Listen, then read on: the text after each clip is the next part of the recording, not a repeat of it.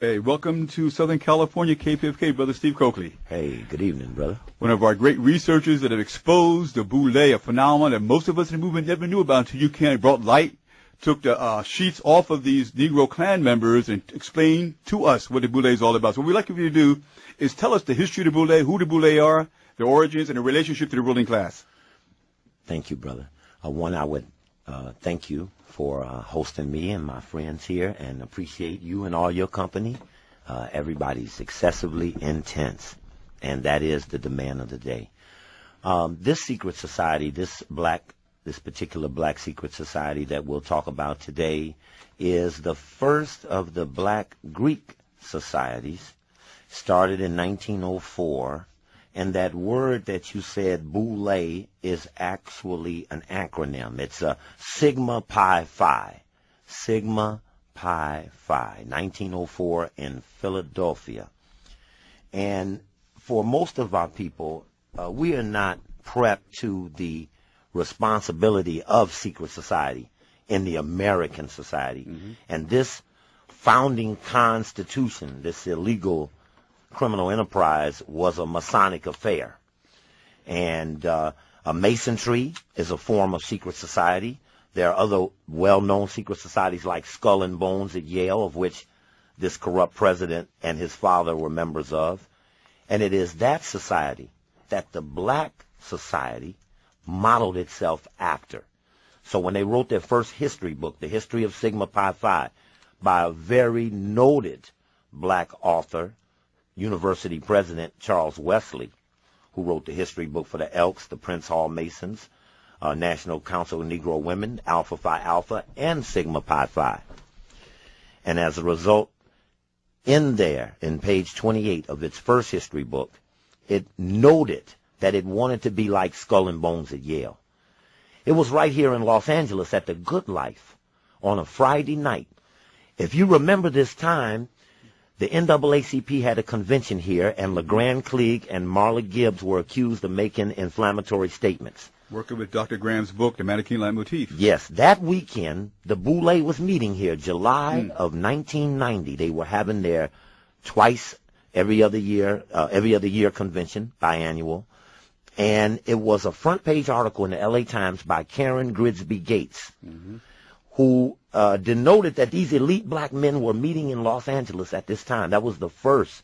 I remember sending someone to the car to bring it in, and we read it from the stage of the Boule on July 18th, the day the story appeared, front page LA Times. And I thought it was unusual that the LA Times knew of this society, and I didn't know of them. Now, for our audience to understand, I'm starting off trying to explain to black people the impact of international policy groups like the Trilateral Commission, the Council on Foreign Relations, when the bankers began to take over the American cities in the 70s, New York 75, Cleveland 77, Chicago 79, and here in California they used Proposition 13 to suck up the surplus out the budget, and bankers began to take over from municipalities the governing of the cities. And as I was scratching, I could not figure out how was there such black complicity in this centralization of worldwide power, the New World Order. It's on the dollar bill, pyramid by white men who never built one, never saw one, but they emulated this symbol. And now comes a series of societies, and now comes forth this black one in 1904.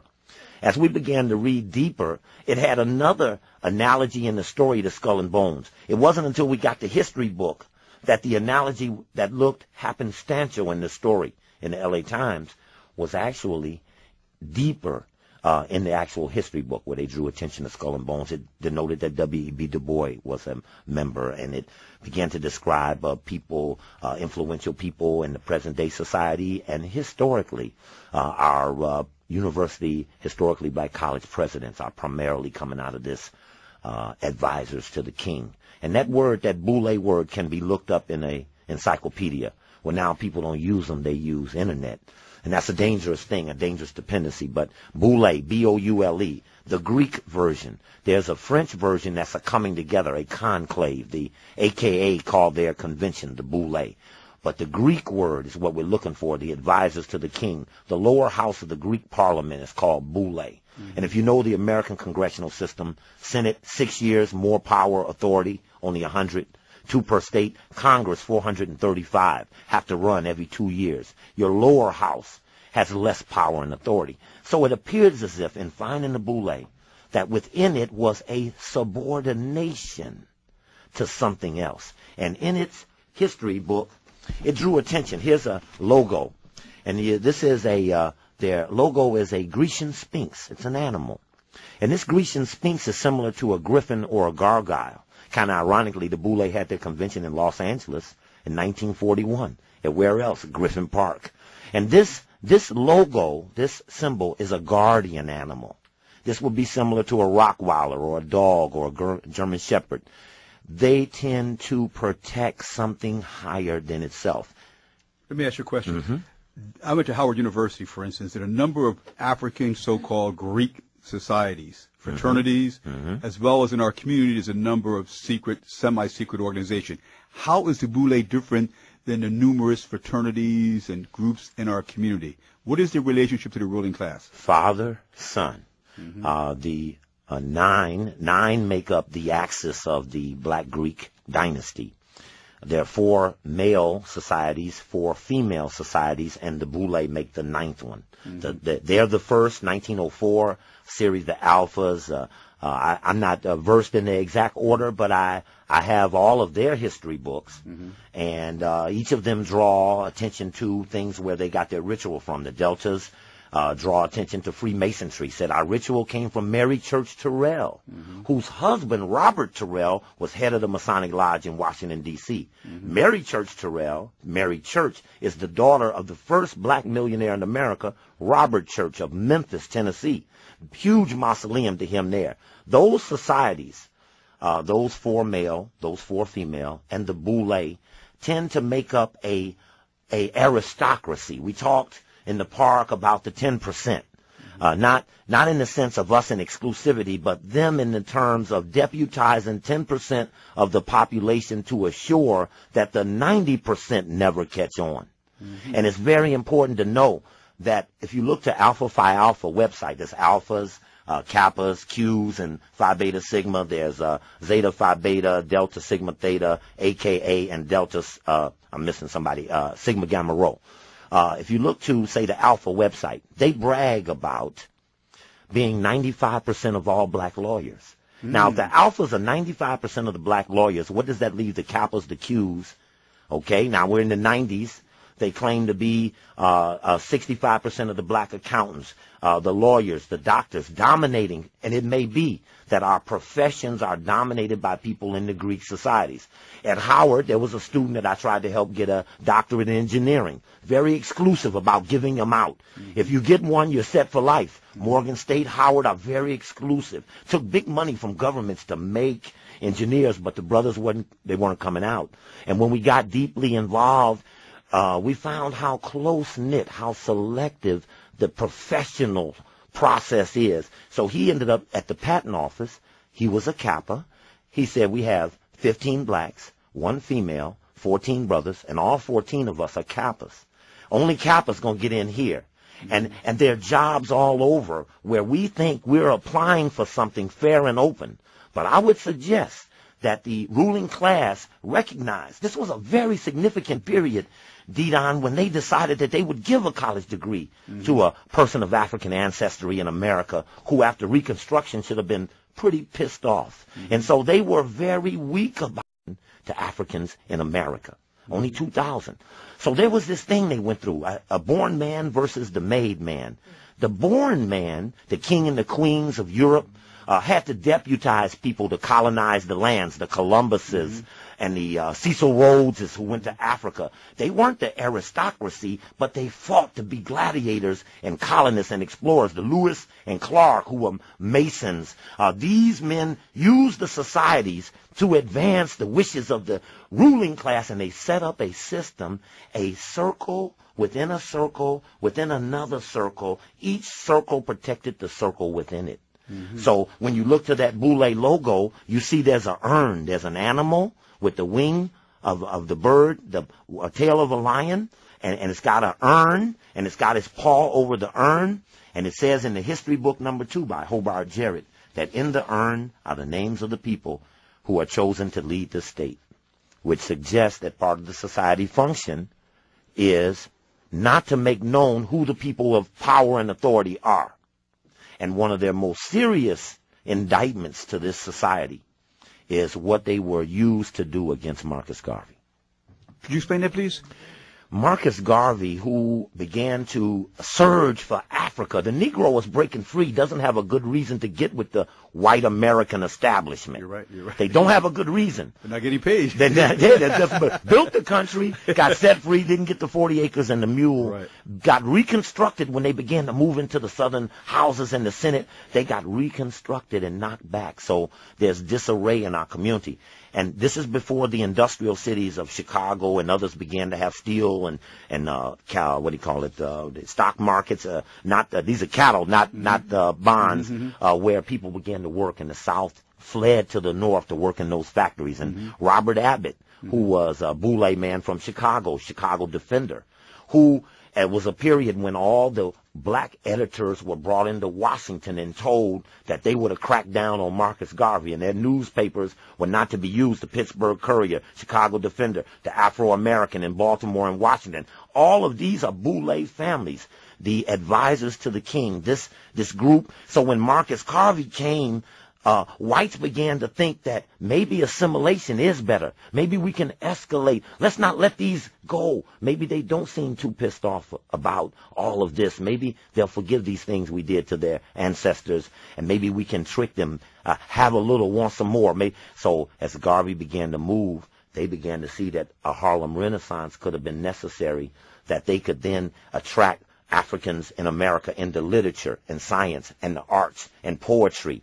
And when he said back to Africa, he's trying to get to Liberia. So R.R. Moulton, who was a big Boule man from Tuskegee University, who replaced Booker T. Washington, R.R. Moulton became a spy for the U.S. government to coordinate the program against Marcus Garvey in America. We have declassified documents that came out in 1993. The Memphis Commercial Appeal did the story about Martin King, Kwame Ture. A lot of things came out about spying. Well, in that, which did not make the public press, when we actually filed for the documents, there was R.R. Moulton telling Von Demon at Military Intelligence, don't tell anyone what I'm going to tell you about what Marcus Garvey said last night in Harlem. And the letters marked confidential. And, of course, eventually R.R. Moulton, who went to Liberia, was given $5 million to form a committee to keep Marcus Garvey out of Liberia. He never made it. He wanted to get there bad.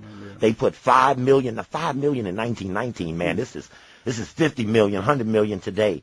Inconceivable. And they rewarded R.R. Moulton for trying to undermine Marcus Garvey. He got the first, check this deep, he got the first black veterans hospital in the United States at Tuskegee. And then what did they give him for reward? Syphilis. You see the reward? See, he got something. No back. But what they got was bad, what they gave him, So let me ask you, so in essence what you're saying is that the Boule represents the buffer class, the petit bourgeois, the comprador buffer class that manages Africa's workers, peasants, students, and middle class in many ways, and are paid well for that. And they receive their direct orders from the European capitalist class. Yes, if you were to look to today, where Boule members like Vernon Jordan, who is managing director of Goldman Sachs, he took Bill Clinton to his first Bilderberger meeting in 1971. The black man took the white man from Arkansas to the big international meeting. Vernon Jordan, former head of the Urban League, who groomed Ron Brown, who then went on to become Secretary of Commerce, killed in a plane crash, murdered, because Boule are considered domestic. Martin King was Boule. Look at the relationship between Martin and Kwame over going against the war. You don't hear anybody in the African-centered community primarily against the war. They're basically accepting it or looking for what they try to get when whites are passing out things like, a grant here, this or that. They don't appear to be focused on that money that's being wasted, those billions of dollars. You saying African, the Afrocentric community Africans support the war? They are not, no, I'm just saying they are not pushing against the war. Same way Martin King, I understand what you're saying. when April 4th of 67, you're right. 1 year before he was killed to the day, when he came out of Riverside Church with Kwame in a shirt and tie in the front row, waiting to hear, because he called and said, you got to hear this. He comes out against the war. Boule men are told to be domestic, not international. Mickey Leland was Sigma Pi Phi. He tried to stop a starvation going on in Ethiopia, Somalia. His plane crashes into the mountain. Congressman from Texas, he dies. Ron Brown, Martin King, no question. Martin King became international, and that became his biggest sin. He was financed by some of the greatest foundations America ever had to offer. But if they get beyond the defined limit, then there's trouble. In terms of young people today who are on college campuses who want to join fraternities and sororities, what is your advice? It's interesting, the movie Stomp the Yard. I thought that was an interesting attempt to try to reconstruct the options, because they are catching hell in the streets. There is a rise of Kemetic-centered, African-centered societies that are repudiations of Greeks. And this is on the rise on many of the campuses around the country. And many of those fraternities and sororities, like the American military, were finding reduced numbers. Questions of hazing and brutality. And see, that's an important thing about a secret society, is the initiation or the ritual, which is an act of submission. I would never want anyone to underestimate when someone goes on that line and they beat them or they make them do things or unusual things or ridicule them, that act is an act of submission, and that's very essential to keeping a secret society in order. How do you command that subordination? And so for today, when they're on the campuses, they see the Boule. If you look to the Boule Journal, you can look up sigmapi5.net. You can hit up my website, stevecoakley.com, and then you can link into their website. You look at their Boule Journal, you see what they play up there, the head of everything. They're announcing every key position they have. They're the advisor to every person, every corporation. They're the black head of American Express. You know, we can just walk on down the line of those that roles were theirs and only theirs. No one got past. You know, I noticed that Harold Washington, our black mayors were uniquely Boule. Andy Young when he was Atlanta, Dinkins when he was New York, Bradley when he was Los Angeles. But none of those men were able to groom their man. So Bradley was mayor 20 years, but didn't have Bradley too. You know, Dinkins couldn't turn it over to anybody. Them white folk walked and beat on his door to run him out. Different cities. Detroit, Coleman Young was not a Boule member. Harold Washington was not a Boule member. And the relationship between the white financial firms and Harold Washington was uniquely different than it was with men who were more trusted. Brother Steve. Yeah, it just made me think about something we had talked about. You know, as a young brother in Chicago, really wanting to get involved in the movement, when I came back from college, there were various options. Was in Chicago, and the black politics at 75 was still dominated by Mayor Daley, Ralph Metcalf, who was the first person to break away, whose assistant was Harold Washington, who eventually became the mayor. That first congressional district, which Bobby Rush, former Black Panther, is the congressman in now. That district, we had Hakeem Mahabuti there. Bobby Wright was on the west side. The NAACP, the Urban League. Elijah Muhammad. Yes, I was going to say, the minister actually came to Chicago just a couple of years later when Elijah Muhammad died, and he was brought in from New York and then stripped by Wallace D. And he stayed in Chicago. With that period of coming back, there was not a lot of things to get involved in. As I'm scratching, I found a book, None Dare Call It Conspiracy. It's a white, right-wing kind of guidebook. And it says sometimes some things about us are communists or something. But I looked through that and I saw relationships with General Electric and Exxon Mobil, and I looked at all, and these relationships I started to research. It wasn't until I found them in Chicago that Chicago accepted what I was trying to say. We used to have one radio show came on WJPC, Johnson Publishing, who is Boule, Ebony Jet, etc. And Vernon Jarrett was the host of the show, who I didn't know was head of the Boule at that time, Chicago Tribune columnist, started AXO for the NAACP. And one day I called in and I was trying to explain some of this stuff, and he cut me off. He said, we're not going to have any of that. I didn't know he was Boule.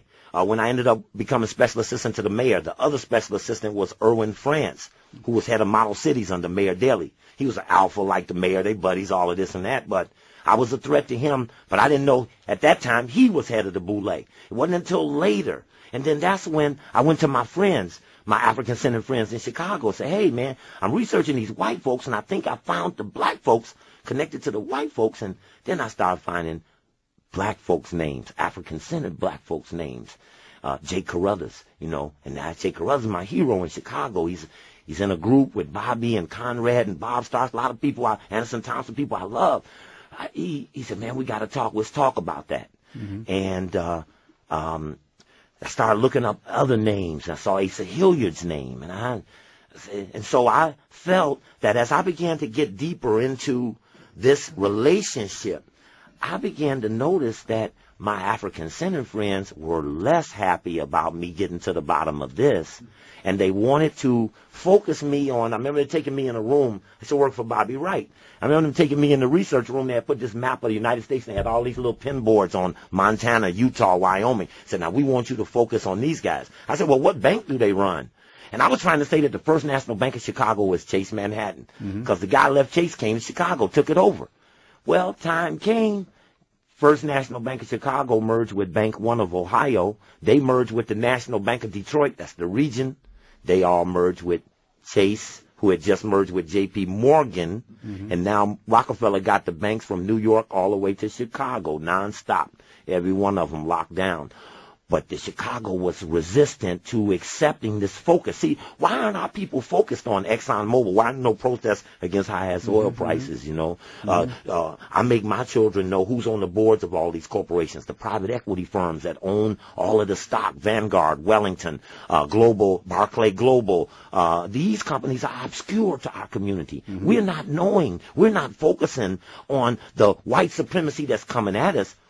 The Klan is not a threat to our African community. They're not coming in the neighborhood, but Chase and Goldman Sachs and Lazard Perez and Standard & Poor's and Moody's, obscure bond rating companies that can control cities that our people don't mess with, you know.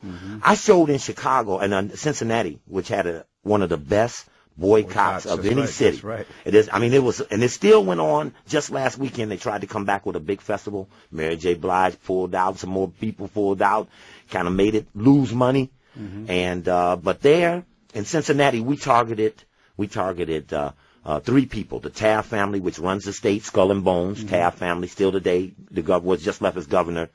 We targeted Procter and Gamble, and we targeted Carl Linder, who owned Chiquita Bananas. And when we got through harassing Chiquita Bananas, some of our friends at the radio station there had stock, $119 a share. When we finished with him, it went to $5.40 a share, and he sold Chiquita. Now, what I'm trying to say is there's a vulnerability in America that has not been exercised by our community because our secret societies have been pledged never to tell us those vulnerabilities. They work for them. They patch them. They protect them. They act like they don't exist, but they serve them. And they never utter against them, even never whisper to us. If you saw on that Boule tape when we were there messing at the convention, I told my buddies, we're not here to recruit them. We don't want them to be better brothers. We want to warn them that if they're the guard dog on white supremacy, when we jump the fence, what you going to do? You going to bite, you going to fight, or you going to run out and let us get to who we after?